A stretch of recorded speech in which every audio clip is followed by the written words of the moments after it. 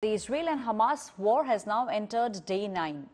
Now, as the deadline for the evacuation of hospitals in Gaza City and the Palestinians flee to the south, all those things have now passed. A ground assault has now begun on Gaza, and this appears imminent as the Israeli Defense Forces are now mobilizing tanks and artillery near the Gaza border.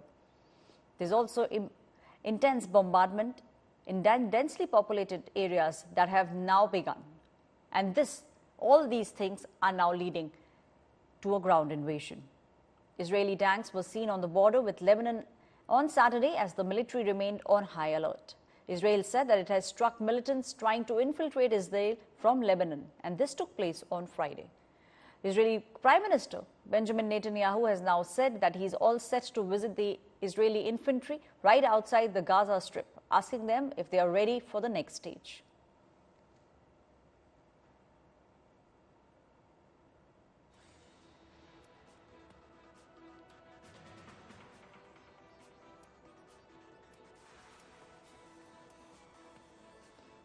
I have with me my colleague Gaurav Sawant, who's been on the ground reporting the Israel-Hamas war. Everything that's happening is being brought to you face to face. And what all is happening is being given to you by Gaurav Sawant. Gaurav, it seems like things are now increasingly getting intense. Israel very clearly now saying that they are all set to invade the Gaza Strip.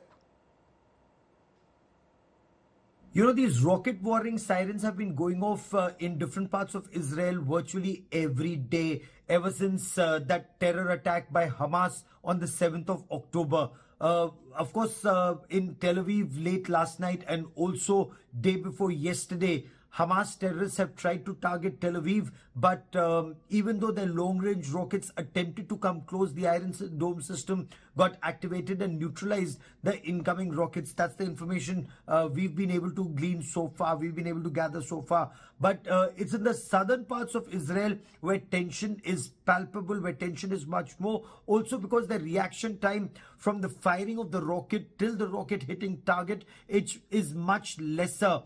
We were reporting from both Sderot and Ashkelon earlier yesterday, and there were multiple rocket warning sirens that rang out. People rushed to bomb shelters. In some instances, while the Iron Dome was able to intercept most of the rockets, a couple of rockets successfully managed to hit targets, unfortunately damaging property not just in Ashkelon but also in Sderot.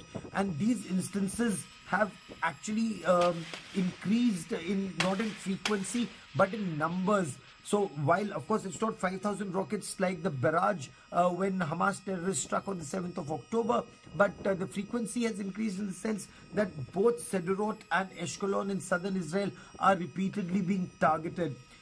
While Israel has been pounding Hamas-held territory on the Gaza Strip and has asked people to move south of Wadi Gaza or the Gaza River, Hamas has issued a counter threat. Hamas has said every Israeli should vacate Sderot and Ashkelon or they will continue to be targeted, and to an extent both Sderot and Ashkelon have been vacated by most of the residents. Very few remain there, and this goes on to show that even after 8 days of intense pounding by Israeli Air Force and artillery, Hamas retains the capacity to strike and strike in different parts of Israel, from Sderot and Ashkelon in the south to Tel Aviv in the central part of this country. And the added pressure comes from the northern part of the country, where Hezbollah may now just get activated in terms of using longer range rockets and missiles that can target not just the border areas in the north but also cities like Tel Aviv and Jerusalem. So for Israel, there's not just clear and present danger but danger that is only increasing.